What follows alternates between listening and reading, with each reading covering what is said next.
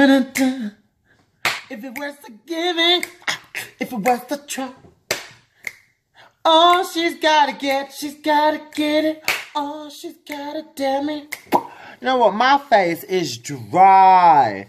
Hello, guys. I know some of you be a bit mad at me because I've taken a teeny break. But I've got so much planned. I know people say it all the time, but I really have. I've wrote a whole list on my memo about all the topics that I'm going to be doing and stuff. So I'm excited.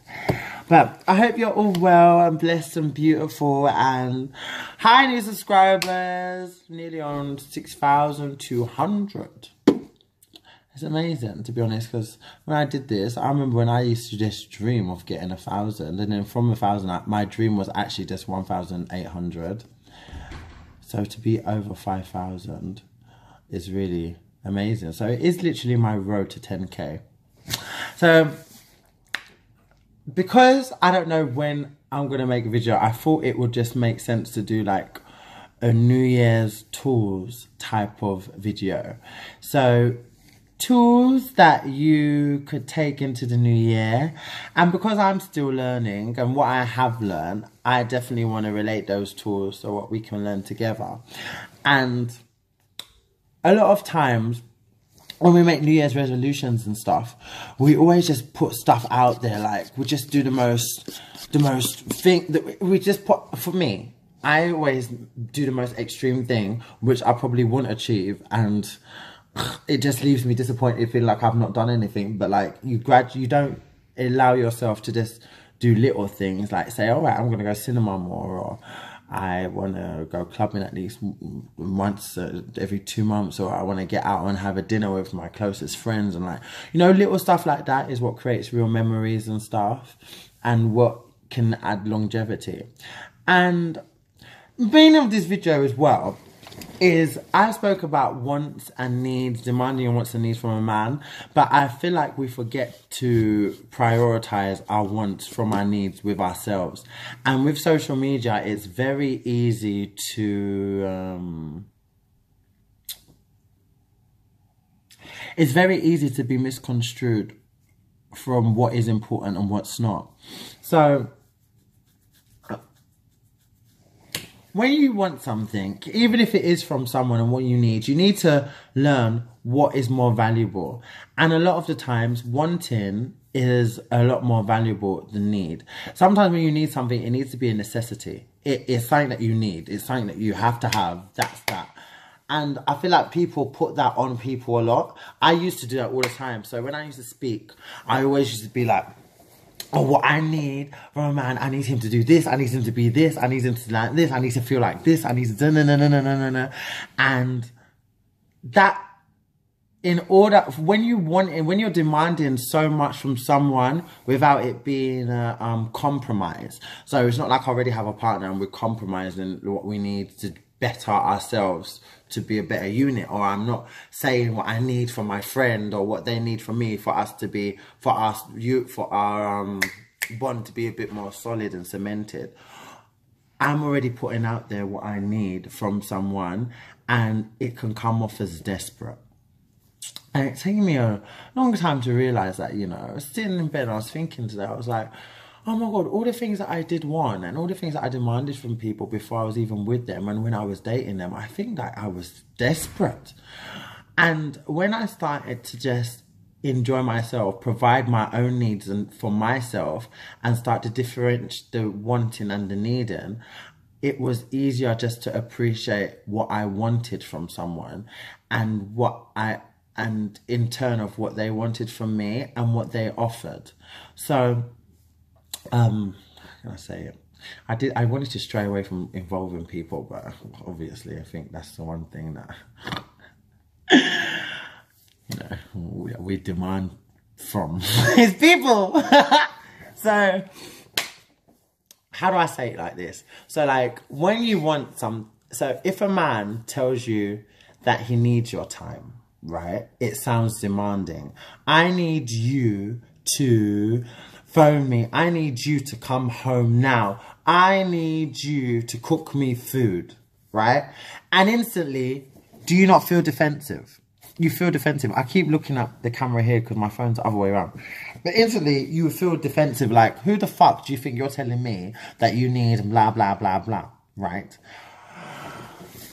Now, if he says, babe, I want you to come home. I want you to cook tonight. I want you to spend tonight in or whatever. I want to see you tonight. Do you see how it's different? There's more of a like authenticity. I feel like if someone wants you more than they need you, they're most likely going to be a bit more sincere with you, because that means they're prioritizing you in a different way from needing. So when someone needs, a lot of times when we need things from people and when we have so much high demands and expectations, it's to fulfill our own insecurities and our own fears of what we don't want, of what's happened to us before. And in order to feel like we're masking ourselves and protecting ourselves from hurt or from being hurt, we exaggerate the needs, and then we forget the wants and the needs, and then that automatically you kind of attract what you get. So every time that I had a situation that it didn't work, and every time that I met someone I was like, wow, another dickhead, and every time that this didn't happen, every time that didn't happen, it was because I was putting out a need and I was putting out a desperation for it. That desperation wasn't a desperation that didn't need to be for that moment. I don't need a man, I want one. I've got myself. I don't need you. I want you. I don't need you to love me. I want you to love me. I don't need to get that job. I don't need to earn 6 figures. I want to aim to earn 6 figures. There's a difference. Now, I need to go to the toilet. I don't want to go to the toilet. Women don't need, they need to get pads. You ladies need to get pads. Right? You don't want to get pads. Do you see? They're already saying it with necessities and things that you can't really control. It's different. But like, I feel like that's a new mindset that I'm definitely, for myself, first and foremost, taking into next year. Because it is really important to know the difference between the two, actually. Very important. Because when things don't happen, you're like, oh my God. And you wonder why, because you're speaking the wrong things. And you're getting what you're given, but you're not speaking what you truly want. Because I do believe in manifestation, universe, and all that stuff. Oh, and it's different like with saving. So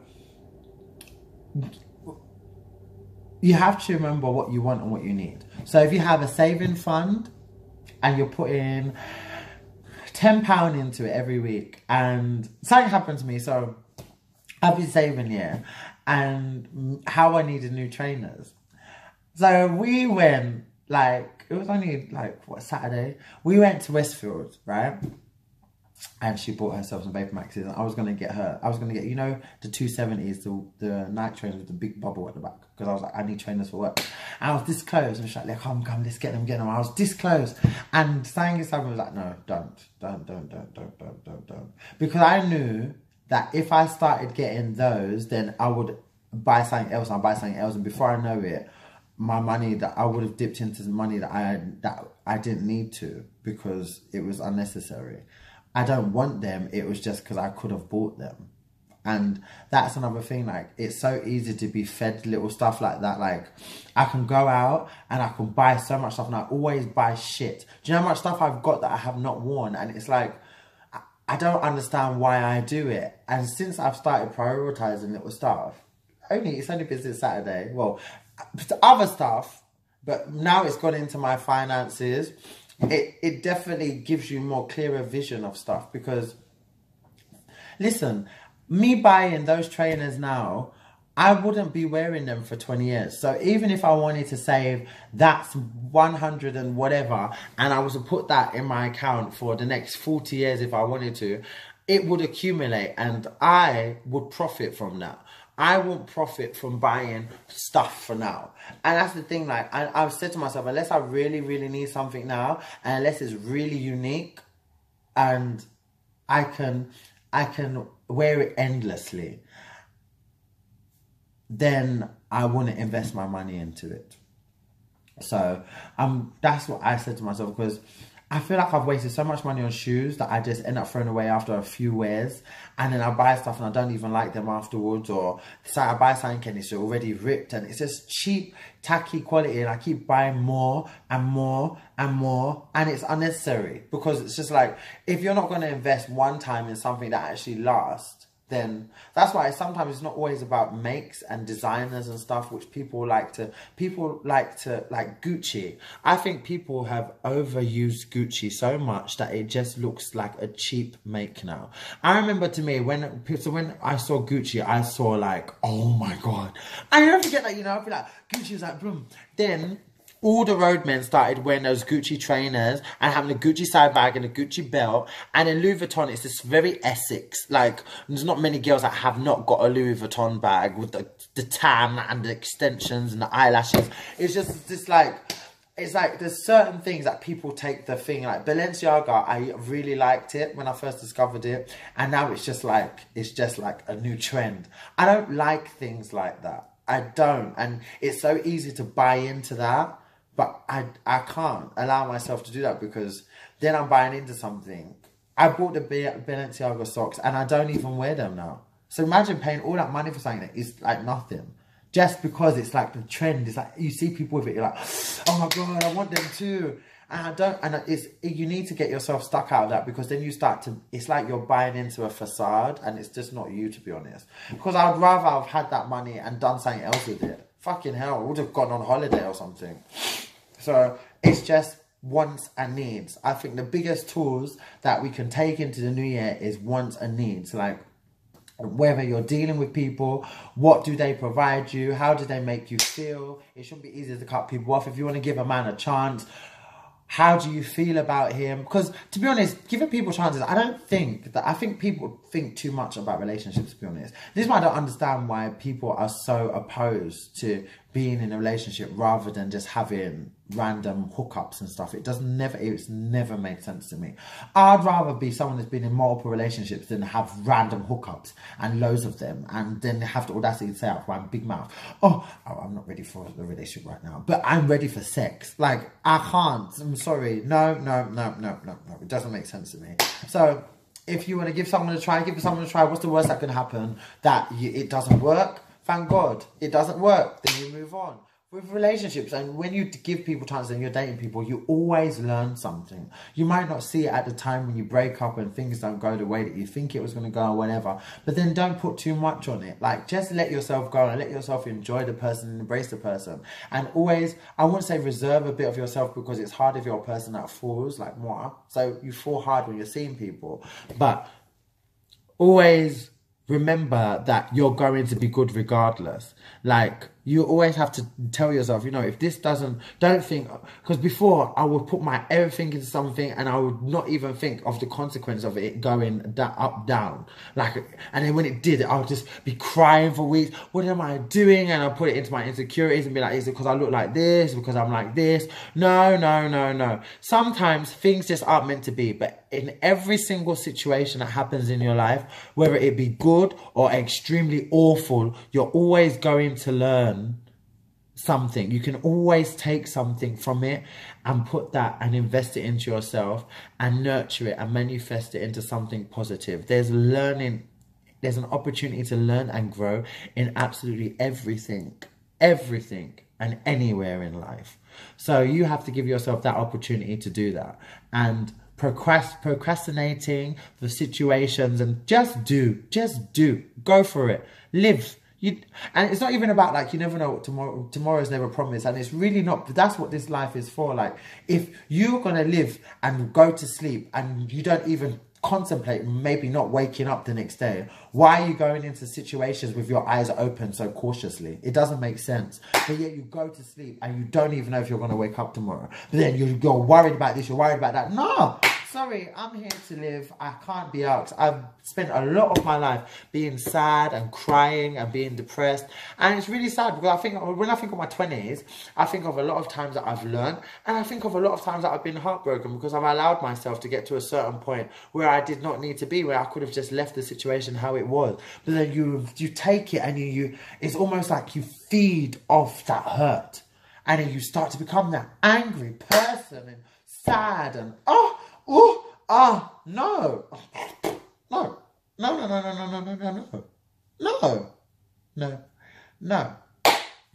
So those are some tools for the new year and just for life in general. And never forget to smile, because you have everything to smile about. Even when you think that even when you think you don't, you really do.